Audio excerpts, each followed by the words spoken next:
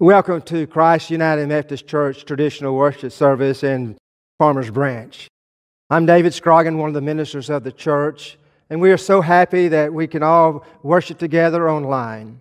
If this is your first time to turn into us and come to our church online, I want to say welcome to you. Welcome in the name of Jesus Christ. I encourage you to go to our webpage. There's a lot of great information there about our church. If you'd like to speak to one of the ministers, please email us or give us a call, and we will get back with you as soon as possible. As we continue now into worship, let us turn our minds from human things. Let us set our minds on divine things. Our faith in Jesus saves us. We will deny ourselves and take up our cross. We will lose all that we may gain all. Our faith in Jesus saves us. Oh, they tell me of far beyond the skies. They tell me of a home far away. And they tell me of a home where the storm clouds rise. Oh, they tell me of an unclouded day.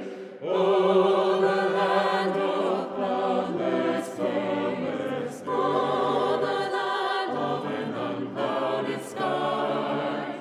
Oh, they tell me of a home where no storm clouds rise. Oh, they tell me of an unclouded day. They tell me of a home. They tell me of a home. They tell me of a home where my friends have told. They tell me of a land far away, where the tree of life and eternal rule sheds its fragrance in unclouded day. Oh, the land that's boundless. Oh, the land of an unclouded sky. Oh, they tell me of a home where no storm clouds rise. Oh, they tell me of an unclouded day. They tell me of a king. Oh, they tell me of a king. Oh, they tell me of a king in his beauty and grace. They tell me that I shall be saved in the city that is made of earth.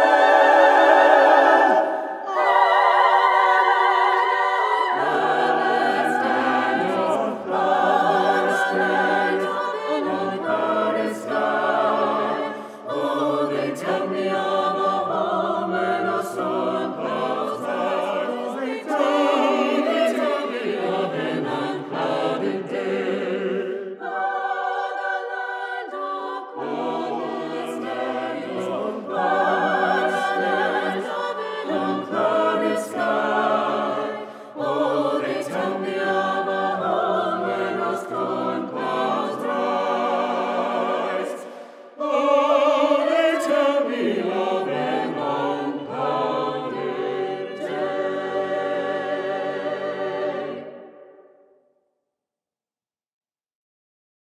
Where the Spirit of the Lord is, there is the one true church, apostolic and universal, whose holy faith let us now declare.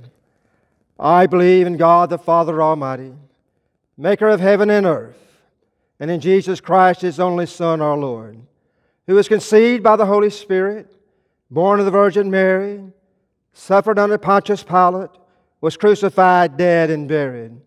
The third day He arose from the dead.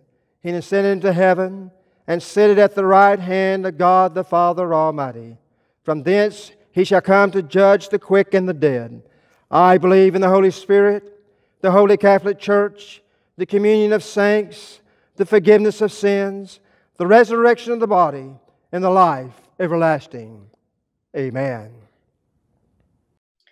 Good morning, everyone. It's Miss Amy, and it's time for Children's Time. I'm so glad that you're here with me today. So tell me, do you like to play board games? I love board games. And some of the most popular board games are games like checkers and chess, Monopoly, Trivial Pursuit, Clue. Well, one of the most popular games ever is the game of life. Did you know that that was introduced over 150 years ago? That's a really long time. The game of life is actually played very much like real life. At the beginning of the game, each player must choose the path that he or she is going to take through the journey of their life. They choose whether they're going to go to college or go out and get a job. And as the game goes on, each player spins the wheel and moves their car the number of spaces on which the spinner stops. The space where your car lands gives you directions on what to do. Now, on some of the spaces, you must follow the directions. On other spaces, you only have to follow the directions if you want to. Just as in real life, you have many choices to make along the way. But what happens in the game of life depends on the choices you make. Now, at the end of the game, the player with the most money wins. Wait, what? Well, is that true in real life? Do you think that when life is over, the one with the most money wins? Well, today we're going to hear what Jesus has to say about that. In our Bible story today, Jesus was teaching his followers about life. He said to them, "If you want to be my follower, you must turn away from selfishness, take up your cross, and follow me. If you try to hang on to your life, you will lose it. But if you give up your life for my sake and for the sake of the gospel, you will save it. After all, what good is it if you gain the whole world but lose your own soul? Is anything worth more than your own soul?" Some people live as if the most important thing in life is getting more stuff. Big houses and fancy cars and new games and pretty clothes. Others live as if the most important thing in life is following Jesus and serving him. When Jesus lived on earth, everything he did was for others. If we follow his example, he promised that we will be winners in the game of life. Well, how about you? Do you want to be a winner in the game of life? Well, then today, let's stop thinking about ourselves and start thinking about others. Let's pray. Dear God, thank you for today. Please help us follow the example that Jesus set, to give up our selfish ways and give our lives in love and service to others. We love you, God. In your holy name we pray. Amen.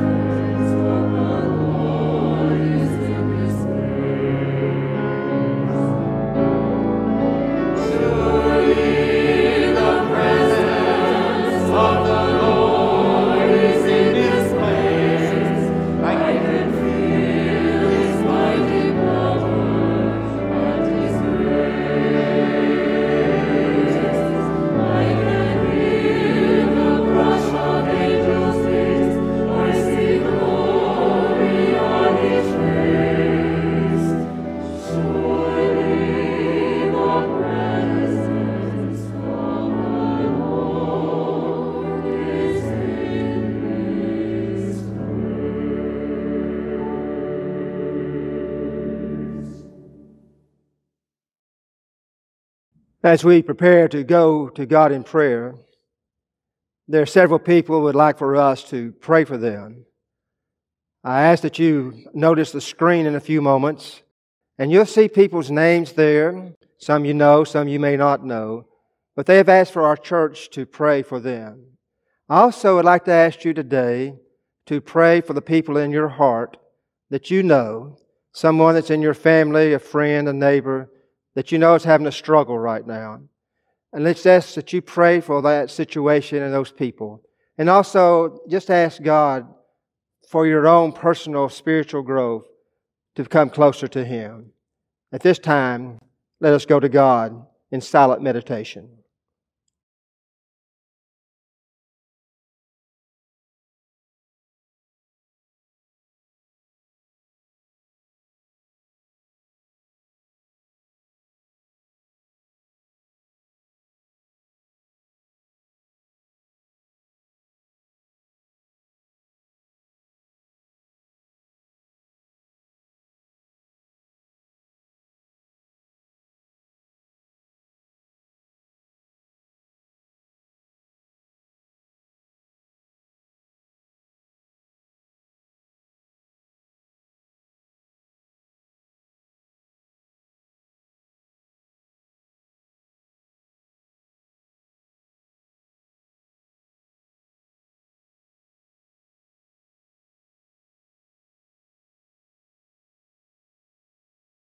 Today, as we bow in prayer on this second Sunday in Lent, may we hear from Scriptures, from the one who said, I am God Almighty, El Shaddai.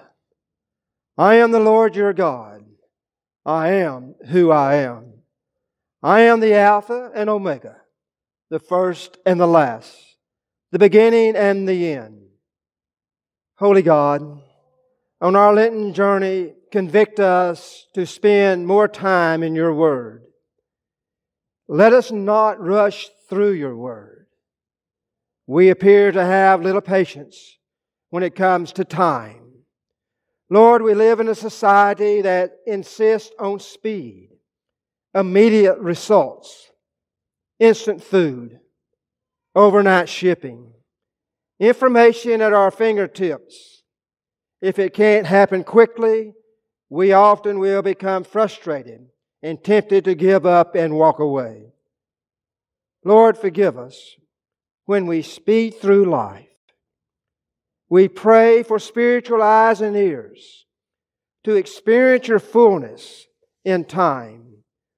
During our Lenten journey, may we revisit our Bible, our spiritual roots, our salvation, our baptism, our commitment, our giving, our witness, our church.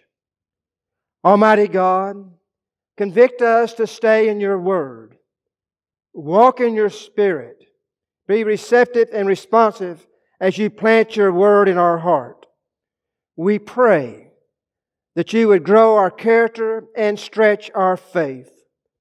Lord, we confess that sometimes our Bible reading is dry. Many of us may need a jump start today. Holy God, we pray now, today may be the new beginning we're looking for. Lord, during our Lenten journey, now to Easter, let us recommit to reading your Word daily and listening to your answer for our lives. May we focus on your holy Word that assures us that true life is found within your written Word. Lord, your holy Word has taught us to say, Our Father, who art in heaven, hallowed be thy name. Thy kingdom come, thy will be done, on earth as it is in heaven. Give us this day our daily bread, and forgive us of our trespasses, as we forgive those who trespass against us. And lead us not into temptation, but deliver us from evil. For thine is the kingdom, and the power, and the glory forever. Amen. In worship, we have the opportunity to give of our tithes and our offering. And our gifts today will not only help this church, but it'll help churches all over the globe. Many missionaries, many people in mission, universities, schools, hospitals. I know that you'd like to give to that offering today to help others. On your screen, you will see different ways how to give to our church. And in return, we will be good stewards of our gifts to help advance the kingdom of God. Let us have our prayer of thanksgiving. God of all, you love us and have claimed us. As you blessed Sarah and Abraham, you have invited us into the blessing of connection with you and all the family of humanity. We give our tithes and offering in celebration of the depths of our blessings and pray that they will strengthen the church across the world to bless all your children. In the holy name of Christ, our Savior, our Redeemer, we pray in gratitude. Amen. Good morning. My name is Darren Gardner. I'm your lay reader this morning, the second Sunday of Lent. Please join me in the prayer for illumination. Loving God, by your Holy Spirit, open our hearts and minds that as the Scriptures are read and your word is proclaimed, we may be led into your truth and taught your will for the sake of Jesus Christ, our Lord. Amen. The first Scripture is from Genesis chapter 17, verses 1 through 7 and 15 through 16. When Abram was 99 years old, the Lord appeared to Abram and said, I am God Almighty. Walk before me and be blameless. And I will make my covenant between me and you, and will make you exceedingly numerous. Then Abram fell on his face, and God said to him, As for me, this is my covenant with you. You shall be the ancestor of a multitude of nations. No longer shall your name be Abram, but your name shall be Abraham, for I have made you the ancestor of a multitude of nations. I will make you exceedingly fruitful. I will make nations of you, and kings shall come from you.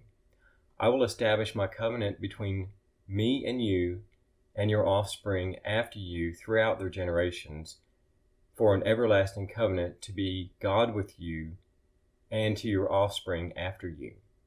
God said to Abraham, As for Sarai, your wife, you shall not call her Sarai, but Sarah will be her name. I will bless her, and moreover I will give you a son by her. I will bless her, and she shall give rise to nations. Kings of people shall come from her. And from Mark chapter 8, verse 31 through 38. Then he began to teach them that the Son of Man must undergo great suffering, and be rejected by the elders, the chief priests, and the scribes, and be killed, and after 3 days rise again. He said all this quite openly, and Peter took him aside and began to rebuke him. But turning and looking at his disciples, he rebuked Peter and said, Get behind me, Satan, for you are setting your mind not on divine things, but on human things. He called the crowd with his disciples and said to them, If any want to become my followers, let them deny themselves and take up their cross and follow me. For those who want to save their life will lose it, and those who lose their life for my sake and the sake of the gospel will save it. For what will it profit them to gain the whole world and forfeit their life? Indeed, what can they give in return for their life? Those who are ashamed of me and my words in this adulterous and sinful generation, of them the Son of Man will also be ashamed when he comes in the glory of his Father with holy angels. This is the word of the Lord. Thanks be to God. Amen. Hello, my name is Pastor Scott. People call me Pastor Scott. Pastor is a title, Scott, my name, my given name. However, it's not my first given name, it's my middle name. But I'm one of a few people in the world, or perhaps many, who prefer not their first name, but their middle name. I did not give myself my first name or my middle name. They were given to me by my parents, as most of you were given your name. And sometimes later in life, our name might change. It often happens with marriage, either by taking on a new name or, in some cases, combining names to form a new hyphenated name. That's how I got my current surname. Names, many times, are not chosen, they are given. And occasionally, we might change them. Even our nicknames often are not of our own choosing. They're sort of placed on us. Like I doubt Thomas, the disciple, would have chosen the nickname Doubting Thomas. But that's what we gave him. But names are important, and they do identify us. And they do change over time. I just share this because names are very important in the scriptures today that we've read, both from the Old Testament and the New Testament. Just briefly to remind you, in the Old Testament reading, we hear about the renaming of the patriarchs of Abraham and Sarah, whose names did not begin as Abraham and Sarah. Originally, their names, Abram and Sarai, were actually more individualistic names. Abram meant exalted father, even though he wasn't a father biologically. And Sarai meant princess, exalted father and princess. However, God gave them a new name. To Abram, he became Abraham, which means father of many. And Sarai, Sarah, became princess to many.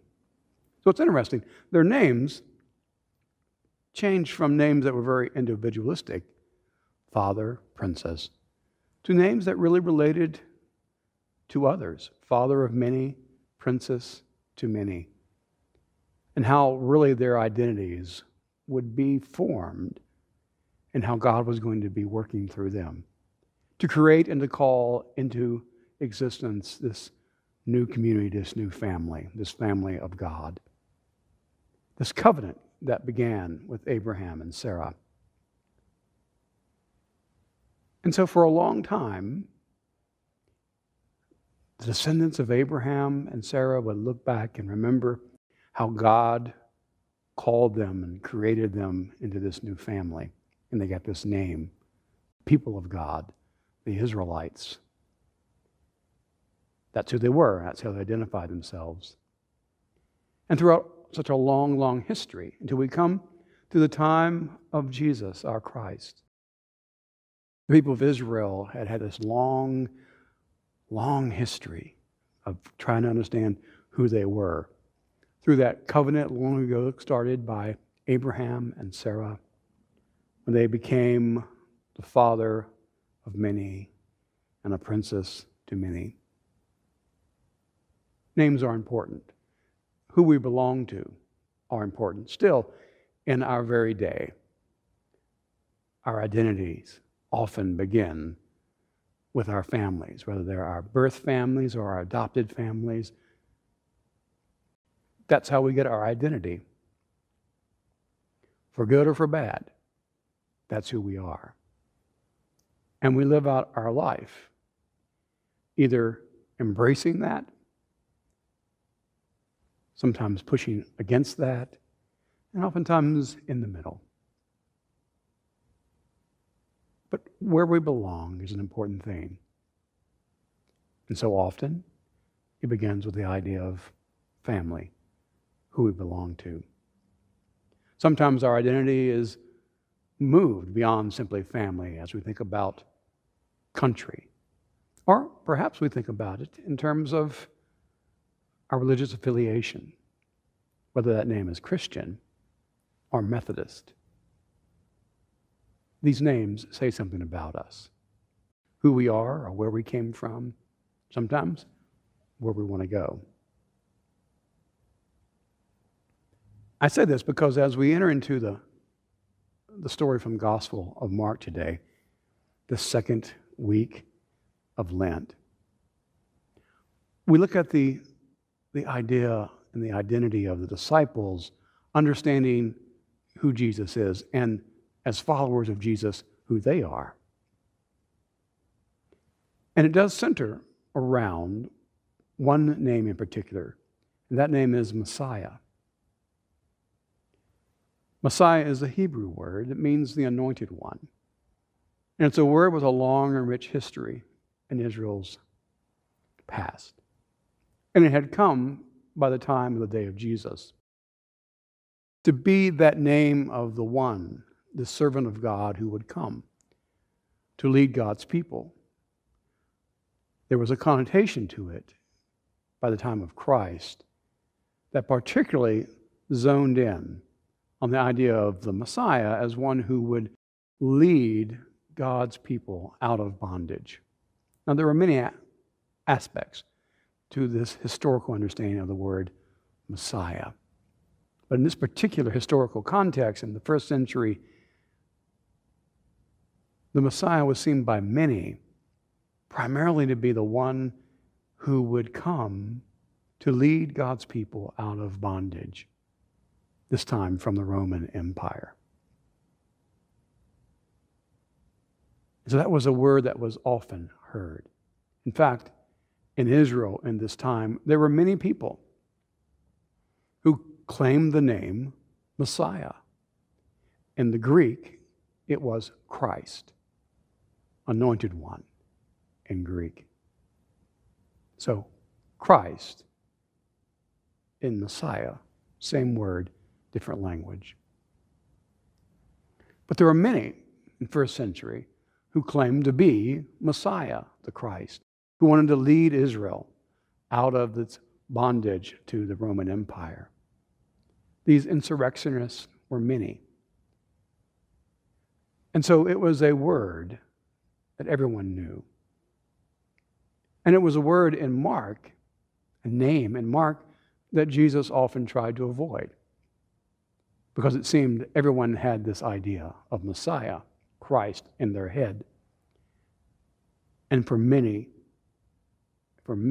it was a very violent term of what the Messiah was going to do: raise an army, lead the people to freedom. Maybe even the disciples had that idea. Now, they had been following Jesus now for a while, and they had seen all the wonderful things that Jesus was doing. And perhaps in their minds, they're also thinking and anticipating what Jesus is going to do. And you haven't seen anything yet. Wait till Christ truly begins to challenge the Romans. This has not happened yet. Jesus has been preaching and teaching and sharing good news. Remember last week, in the beginning, first week of Lent, we talked about how Mark summarized the advent of Jesus.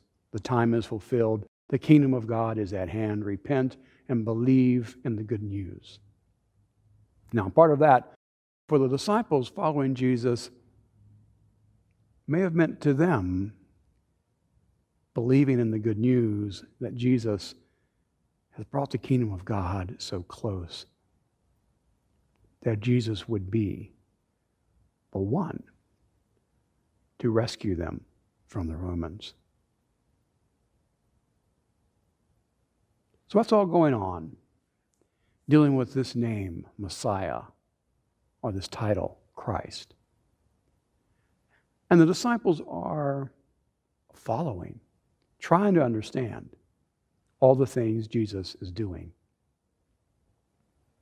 But there's an important change, a demarcation in the Gospel of Mark here in this chapter, as Jesus will begin to talk to the disciples about that very name, Messiah. He doesn't actually bring it up. He asks the disciples a question: who do people think that I am? This occurs right before today's reading. Jesus is actually taking the disciples far north to a place called Caesarea Philippi. Caesarea Philippi is a very political place. It's a a place in history that goes back to really profound association with some of the gods of earlier times. It was a very pagan area, now dedicated to the name of Philip. And so in this kind of hotbed of politics in ancient Israel, Jesus asked the disciples, "Who do you think that I am?" Or first, who the people think that I am. You remember, they say, oh, lots of different things. Some people think you're John the Baptist come back to life, or you're the prophet Isaiah. You may remember Jesus says to them, "Who do you think I am?" And this profound moment, that's when Peter will stand and say, "You are the Messiah. You are the Christ." And when Peter says that, Jesus acknowledges that he is correct and still tells him, don't tell anybody, because people will get the wrong idea. And we pick up today in the Gospel of Mark, immediately following that conversation, where Jesus hears Peter say, "You are the Messiah." And Jesus will begin to teach. He will teach the disciples what it is for him to be the Messiah, the Christ. It's a hard teaching that they obviously are not ready to hear. But Mark tells us Jesus begins to teach this and to talk about what is coming. And really, from this point on in Mark, we're headed to Jerusalem and we're headed to the cross. But Jesus begins to teach them. And the words that he uses to teach them about who he is are not words they're ready to hear, because they are words like suffering. That they are words that denote for them pain, humiliation. And they are words that they cannot in their mind associate with Jesus, the one who has healed, the one who has proclaimed God, the one who has done so much that they feel the power and authority of God right in front of them. And so for them, it is just beyond their thought for Jesus to be one who would suffer so, particularly to suffer the pain and humiliation of Roman crucifixion. And so here's another word: cross. That word cross was a word that brought about, for most people in the first century in Israel, fear. It was a word you really didn't want to hear and think about. The cross was the Roman Empire's way of controlling, dominating the people that they have subjugated. It was a threat for the people to fall in line. Along the roads that would go into any city that was controlled by the Roman Empire would have on display persons crucified, a sign to people, again, that we are in charge and you must follow us. So this image of the cross combined with the Messiah is not something that the disciples are ready to hear at all. In fact, we don't really want to hear it, do we? Even for us, that word cross denotes pain and suffering. And we have not had to walk down a street where people crucified are on the sides. So when Jesus starts teaching that, the disciples become very uncomfortable. In fact, so that Peter will attempt to escort Jesus out from the group and to chastise him, if you will, to rebuke him, saying, we're not going to let's not talk about that. We're not going to talk about that. This is crazy. This is impossible. And it's Jesus who will utter famous words to Peter. Get behind me, Satan. You are thinking like the world, not like God. Now that had to hurt Peter, who we all know he was the leader of the disciples. He was a strong and vocal leader. And to be told that in front of everybody had to hurt. But he put himself in that position. And so it's following that Jesus begins to share these really famous and powerful words about how Peter and the other disciples need to fall behind Jesus to follow. And in fact, you may notice in the story, it wasn't just to Peter and the remaining 11 disciples we are so close in understanding. He gathered other people in. I think this is a very public teaching. And says, if you want to follow me, you are going to have to deny yourself and even pick up a cross. And so that's a phrase that we focus a lot on in Lent, this season leading up to the cross. And what does it mean to deny yourself and take up a cross? Now, we'll share just historically, take up the cross refers to how a person who is condemned by the Romans, a criminal in the Roman mindset, how that criminal is crucified is by being forced to carry the bar, the transverse bar of the cross from where they receive their sentence. That they have to carry it through the streets to the place where they will be crucified. And most commonly, that crossbar, that transverse bar, is tied to actually a rooted tree beside the road or wherever it is. So they carry that cross piece through the city. And it is humiliating. And it is anguish. And so that image, that phrase, take up your cross, has a very distinct meaning. No one wants to take up a cross. If you take up a cross, someone's going to nail you to it. But before Jesus says that, he says this, deny yourself to take up a cross. And just for a moment, that word deny.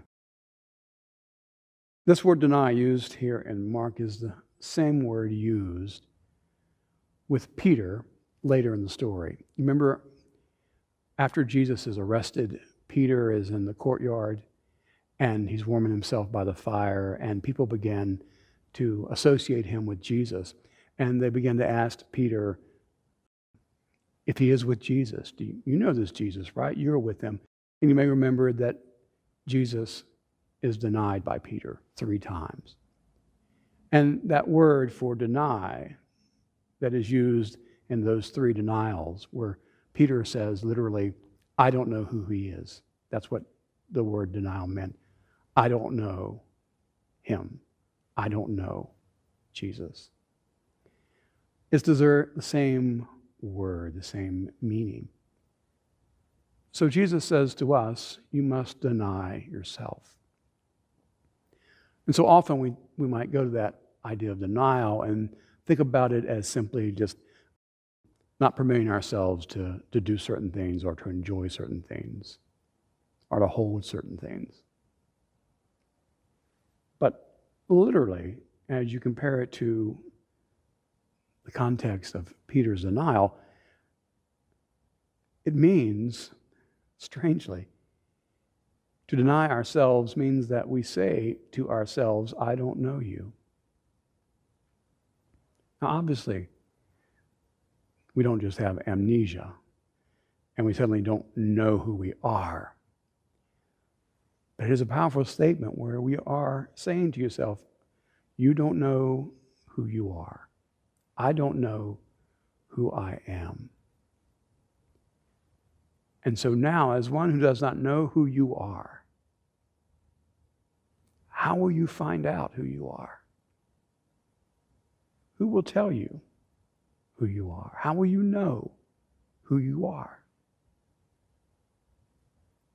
So if we deny ourselves and we are no longer aware of who we are by following Jesus, that's where we learn who we are. That's where we learn who we are. It's like getting a new name, a new reality. And that's what Jesus says. If you're following me, you're denying who you were, and you're becoming a new creature, a new person.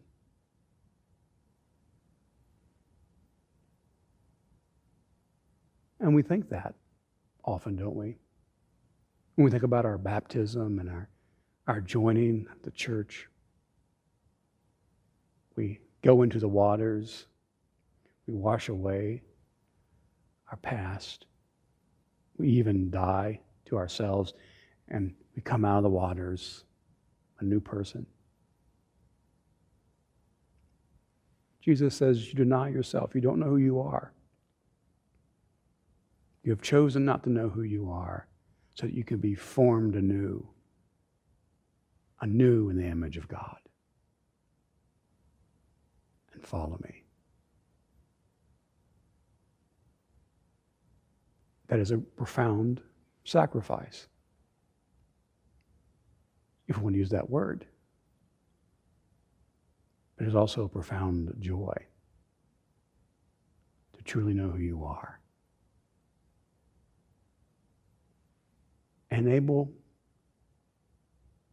And for us to be enabled to do that, we follow Jesus. We do not demand that Jesus follows us. And that's where we were there for a moment, on the road to Caesarea Philippi, when Peter looked at Jesus and said, no, we're not going to think that way. You're going to follow us. You're going to follow our idea of what Messiah means.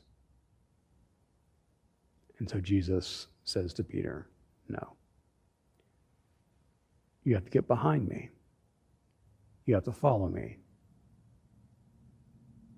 And Peter, if you can't, then you can't be my disciple. And so here we are in Lent, in these 40 days. And we are asked to hear these words from Jesus directed to us. What part of myself might I be called upon to deny? What part of me needs to change so that I can be a one who follows Christ, rather than one who asks Christ, follow me?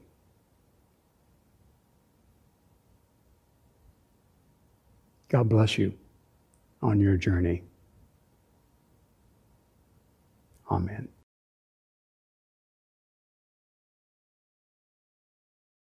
Our prayer response.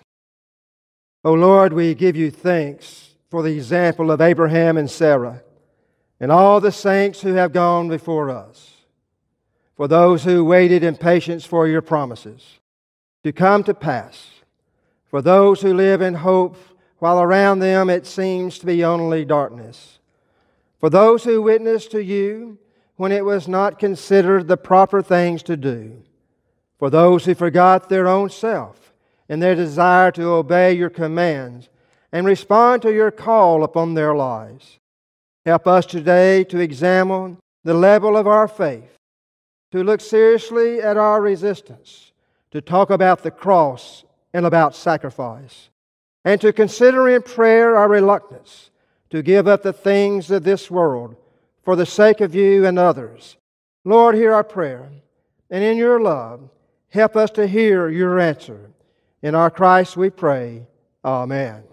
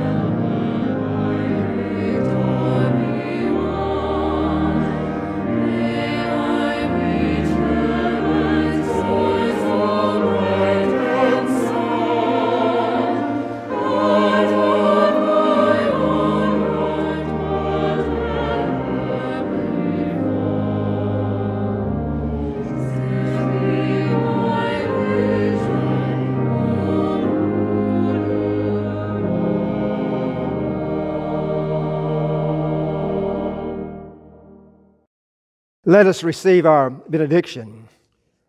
God's promises endures from generation to generation. May the God of Abraham and Sarah, the God who sent Jesus to redeem us, the God whose covenant is eternal, bless you and make you fruitful. Amen.